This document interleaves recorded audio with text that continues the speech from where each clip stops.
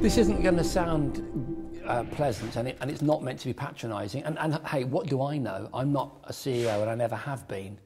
But I'll answer the question. I would ask the youngest person in the company. I would possibly have some kind of competition or some form of structure within the company that rewards disruptive thinking. You know, disruptive is one of those words that's become really powerful in recent years for all the right reasons. You know, ask someone who's a digital native rather than a digital wannabe. Believe it or not, you know, I pride myself on being first generation computer geek, meaning I had the first generation of home computers.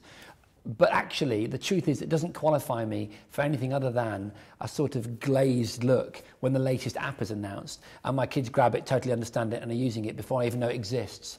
So ask a digital native what they would do, and then do what you always do. You know, use your experience and your wisdom to decide on a route forward.